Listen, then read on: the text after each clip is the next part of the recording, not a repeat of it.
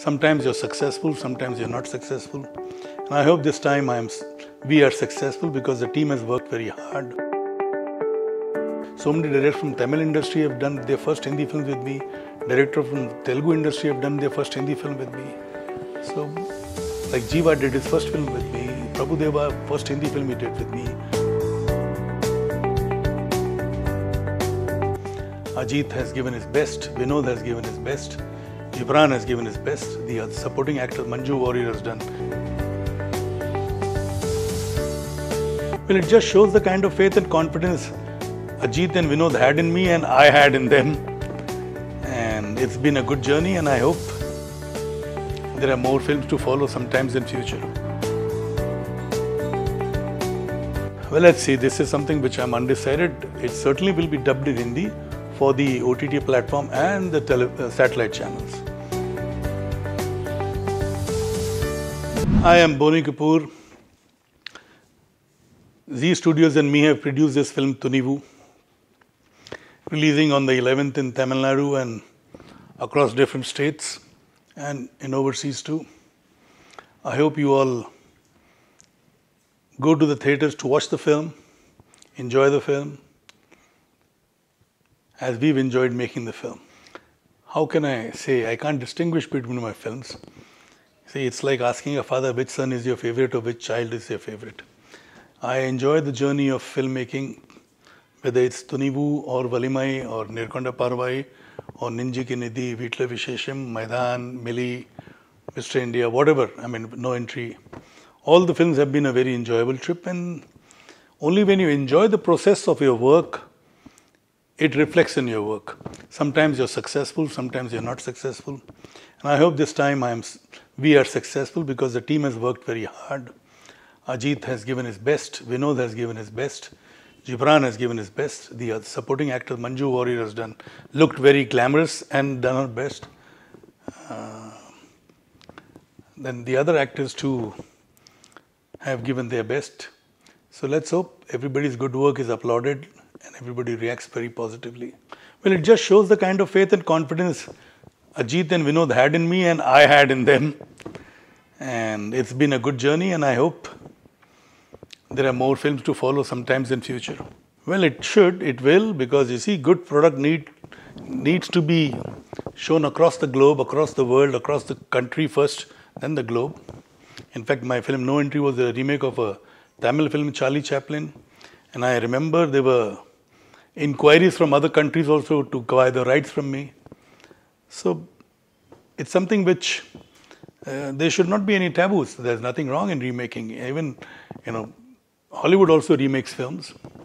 In fact, 10 Commandments was made a couple of times by the same director. Banner was, there are so many instances. So many films which have been made earlier than remade. And sometimes a Japanese, like Seven Samurai was made into Magnificent Seven. So there are so many French films have been made into English. So many Spanish films have been made into Korean films today are very popular. They are made into several languages. So there's nothing wrong in remakes. Of course, the remake trend has slowed down a little because of the OTT. Because on OTT you get the various languages which the audience are able to consume. For instance, a Spanish film is dubbed in Hindi too, a Spanish film is dubbed in English too. So the audience across countries, they can consume it, they enjoy it, and they understand. There are so many television shows. Like there is one television show from Turkey, Etragul, which has about 560 episodes, and I've seen all the 560 episodes, and that has been dubbed in several languages. It's about the rise of Ottoman Empire. Very interesting, very well shot. Similarly, there are so many other, like Money Heist has been dubbed in so many languages. I mean, various shows have been dubbed. The Loudest Voice is something which I enjoyed. So, there are various shows, even Indian shows. I know I was shooting in Georgia for mom, and I could see our Hindi serials shown in the local language. So, whether it's a remake or a dub, this trend will continue. A remake perhaps will slow down a little, but it will not die off. Like Drishyam was made originally in Malayalam. It was made in Telugu and both the versions were released on OTT platform. Yet when it released in Hindi in theatres, it's still running and doing very well. It's done a business of over 230, 240 crores. And the run continues. So that's a remake too. And it's a remake of a film which has been made originally in Malayalam, then in Telugu, now in Hindi. And I'm sure somebody will make it in Tamil too. Well, let's see. This is something which I'm undecided. It certainly will be dubbed in Hindi for the OTT platform and the satellite channels. Theatrically, I didn't want to because, I didn't want to rush into dubbing in the Hindi version. We are releasing the dub version in Telugu, but not in Hindi, theatrically. But on OTT and satellite, we'll have the dubbed version. Yes, why not? See, that way, actors will have a lot more exposure. Like Allu Arjun's film Pushpa has done well. Prabhas's film Bahubali 1, Bahubali 2 had done well. So today they are actors who are recognized all over. And then there is Junior NTR who's RRR and Ramcharan in RRR. Similarly, Ajay Devgan doing the RRR in the Telugu version, Alia Bhatt. And Alia Bhatt now doing a Hollywood film too, like Deepika has done, Priyanka has done. So there is a lot of interaction, lot of actors who are doing films in various languages, even across into the Western world. Some of them have, like my brother has done a couple of films, right from Danny Boyle's. Anil has done Slumdog Millionaire. Irfan Khan did a couple of English films, Jurassic World and Namesake and Life of Pi. There are so many films that Tabu has done. So it's the world basically has shrunk with the satellite television. Now it is shrunk further with OTT.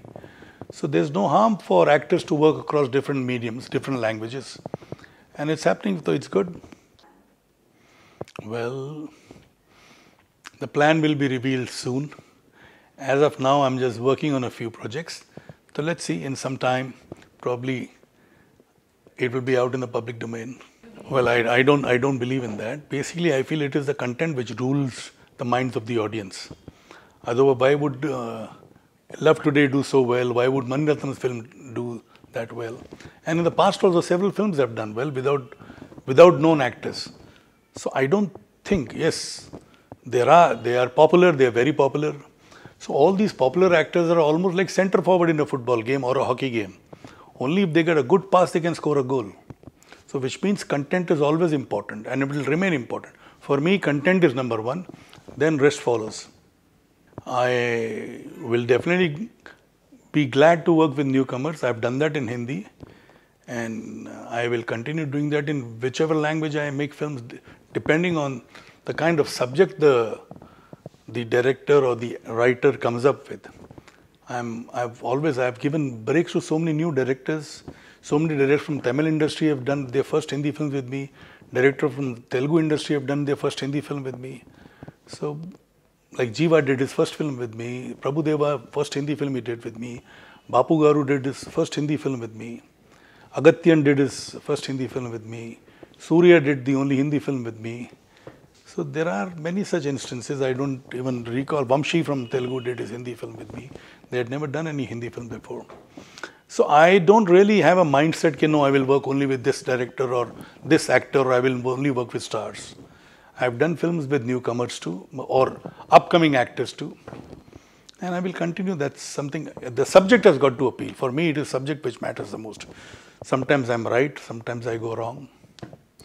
Well, it's a very transparent distribution company and it has impeccable record, and it has today it commands good respect from the exhibitors and they get the best terms. And they have a fantastic business acumen. They know the potential of each area, each theatre.